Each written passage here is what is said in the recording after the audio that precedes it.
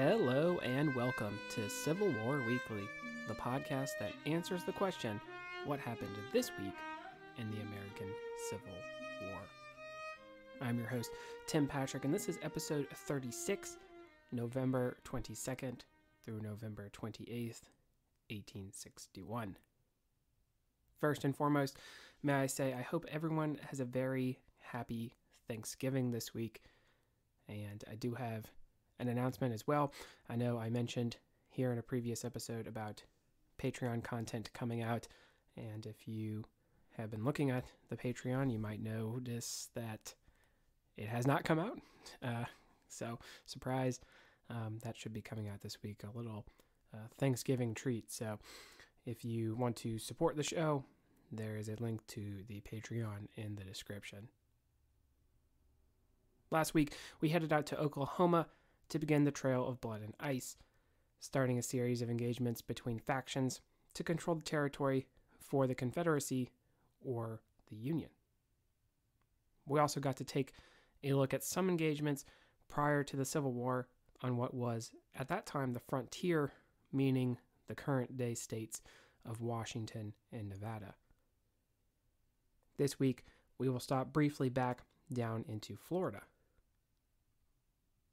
I would also like to take this opportunity to talk about another previous engagement before the Civil War, one in which at least some of our leaders gained some experience, such as the President Abraham Lincoln. It's where we also get the Chicago hockey nickname from, for those NHL fans. I am speaking, of course, of the Black Hawk War. So if we recall, last time we were in southern Florida, there had been a failed raid against Fort Pickens, resulting in the Battle of Santa Rosa Island. Braxton Bragg is still the Confederate commander in the region around Pensacola. If we also recall, Fort McRee, held by the rebels, was a very short distance from Fort Pickens and would occasionally trade cannon fire with the Federals. McRee was named after Army engineer Colonel William McRee, built around at the same time as Fort Pickens in an effort to defend Pensacola. On November 22nd, 1861, there was a combined effort by Fort Pickens and two U.S. naval vessels to concentrate their fire on the Confederate positions. After a sustained bombardment, the guns at Fort McRee would fall silent.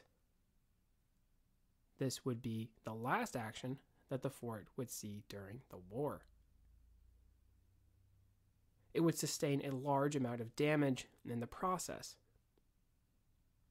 Remember how the aging fortifications would fare against modern armament. The powder magazine would be damaged, and the wooden structures would be mostly burned as a result. Bragg would withdraw his forces from the fort, and eventually Pensacola would be evacuated later in 1862. I think in the list of American wars, classically, I have always thought we go Revolution, 1812, Black Hawk War, Mexican-American War, Civil War. Why the Black Hawk War is in there might not make a whole lot of sense, given the scale of fighting. It is important to note because it will mark the end of the wars for the Northwest Territory. You remember the Northwest Ordinance we talked about in the first few episodes. Fallen Timbers, Tippecanoe, both of these battles we can include in this ongoing war for modern-day Ohio, Indiana, Michigan, Illinois, and Wisconsin. We also have in there the Battle of the Wabash in 1791. We sort of talked about that briefly in St. Clair's defeat, the largest defeat by the U.S. military against a Native American force. In the Black Hawk War, we have experiences gained for the leaders of the U.S. and Confederate governments, as well as for folks we already talked about like John McClernand, Albert Sidney Johnson, and the hero of Fort Sumter, at least for the Union, Robert Anderson. I'll try to wrap it all together at the end toward further lessons and significance that we will see. First, let's set the scene. Early in the settlement of America along the Mississippi, the French had established healthy trade with native tribes of the area. As a result, many tribes sided with the French in war, notably the French and Indian War. When the French eventually sold their possessions in America, the British would effectively take over this role, especially as they would use the hostile tribes against the fledgling American government. It was during this period of conflict against encroachment that Black Hawk was born into, eventually becoming a Sauk leader. Now, when the United States gained the territory of the Louisiana Purchase, they would work with securing areas with treaties signed with tribes. In 1804, they purchased the area and negotiated with the Sauk, who occupied the area of what is now modern-day Illinois. In less than scrupulous dealings, the Americans got the Sauk drunk and then had them sign over their land. Not cool, especially considering this has William Henry Harrison's stamp all over it. As you can understand, the treaty was widely rejected by many, including Black Hawk. Black Hawk and these dissatisfied Sauk would look toward the British for support. They would fight alongside the British in the War of 1812 as a result. Even after the war, the Sauk would fight against settlers and Americans who built forts on what they thought was their land. And part of the Americans, forts with stronger military presence was seen as necessary toward controlling the new territories. Black Hawk could not understand further encroachment of the land. I think this is a common tale when we talk about these wars on the frontier. There's definitely a misunderstanding in culture. Land ownership is definitely one such concept. Concepts of war and revenge the Americans could not understand on their part. There is one incident in which the Sauk, who were enemies of the Sioux, would massacre American allies outside a fort, which, as you might imagine, was not something the Americans inside the fort were okay with. So, even in the 1830s, the British would continue to provide material support to those who opposed the United States. The British Band, as they came to be called, formed. This is because they were in opposition to the American control of their territory. This group, made primarily of our already mentioned Sauk tribesmen, would even fly a Union Jack as an act of open defiance.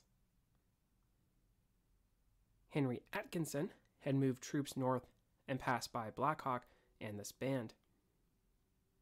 General Atkinson was originally from North Carolina and had served his entire career in the Army. Earlier in the 1820s, he conducted 2 expeditions, making contact with tribes further west. He is actually widely criticized for not eliminating the threat that the British band posed as they moved across the Mississippi into land open for settlement. Iowa, it should be noted, at this time was considered Indian territory. Atkinson wanted to use diplomacy rather than force against Black Hawk and his Sauk. He would call for a council, but this was ineffective. Local settlers would call for the creation of militia units to defend against the hostiles.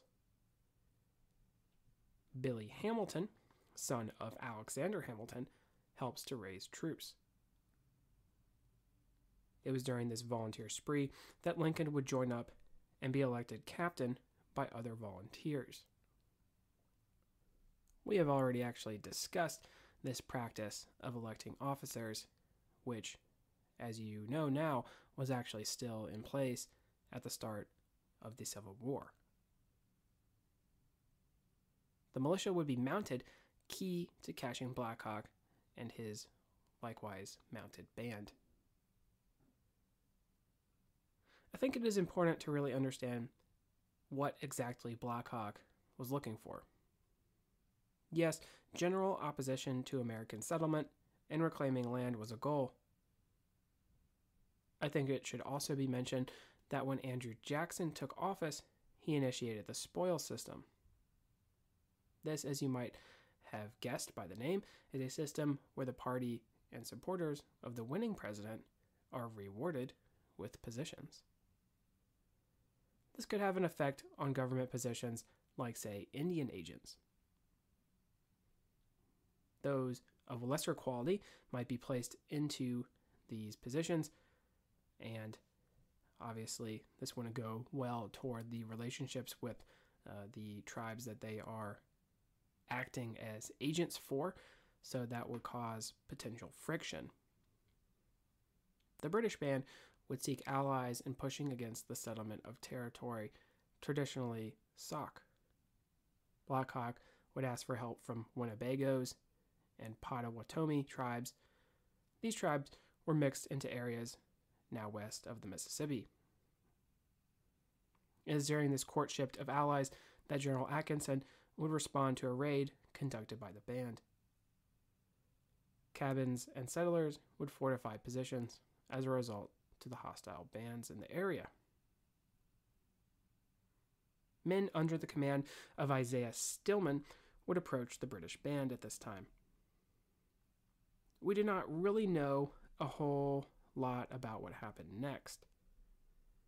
I've seen some places where Black Hawk was buying time, maybe a ruse even.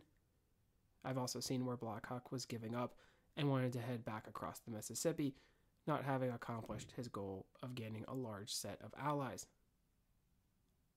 However we cut it, Black Hawk would want to talk to the militia, and at some point, fighting breaks out. Sauk and allied Fox warriors would strike back at Stillman's men. The battle would be known as Stillman's Run, as the militia was driven off. Lincoln would actually arrive with his company and view the aftermath of the battle. Those militiamen left behind had been mutilated, a sight that would stick with the future president for the rest of his life. Settlers would abandon many of their homes as a result, now fearful of the British band and the incapability of the militia seemingly to stop them. High off their initial success, raids would be conducted by the victorious band. A massacre of settlers at Indian Creek would occur shortly afterward, in which there were only 2 survivors. 15, including 6 children, were killed. A traveling minister is also killed, as well as others in the area. Hands, head, and feet were often removed in these massacres.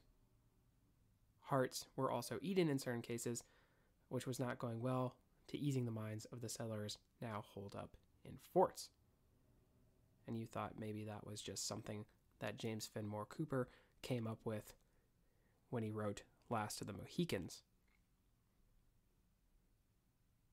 While raids were being conducted, the keeping of the Winnebago from joining with the hostiles was of utmost importance.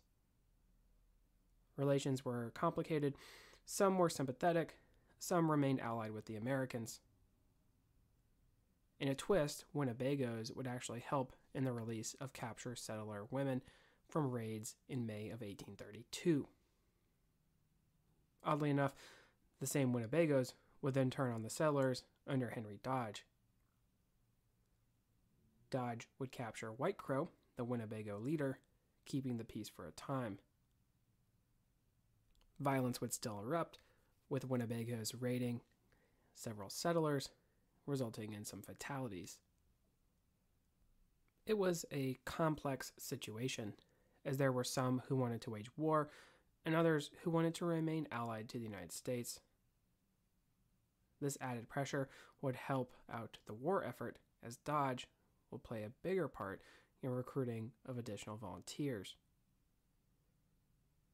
For a period of time, only some 300 militia remained, including Abraham Lincoln. Meanwhile, in Washington, Jackson would send Winfield Scott to replace Atkinson due to his dissatisfaction at the progress. Atkinson would move quickly in an attempt to end the war before Scott's arrival. The pursuit of the British band, using mounted militia, who could move at a more rapid pace, was key, as we have already mentioned. At Wisconsin Heights, Black Hawk would attempt a delaying action against a numerically superior force of volunteers, but was repulsed with large numbers of casualties. As many as 60 warriors were killed, compared to one American fatality. The chase for the rest of the British band would continue. By this point, the Sauk and Fox were running low on supplies, even eating horses to survive. They would attempt to negotiate, raising a white flag, but in one of the more unfortunate incidents of the conflict, the militia would open fire from a steamboat and inflict over 20 casualties. On August 2nd, at the Battle of Bad Axe, the war would come to a conclusion. The overwhelming numbers of militia won the day, with only 14 casualties. Many of the British band were killed, including women and children, who drowned attempting to escape. Dakota Sioux and other native allies of the Americans would kill many of the remaining members of the band, the Sioux being enemies of the Sauk, as previously mentioned. Half of the nearly 1,000-strong British band had perished during the Black Hawk War, as opposed to almost 80 Americans. Young Lieutenants Jefferson Davis and Robert Anderson would escort the imprisoned Black Hawk back to Virginia. This conflict would mark the conclusion of the wars for the Northwest Territory, as we already talked about in the beginning of the rundown. Although there were not as many figures of the Civil War engaged in this conflict, there are still some takeaways I think we can apply to our overall story. I think this conflict, combined with the Mexican-American War, serves as a good example of the value in volunteer troops.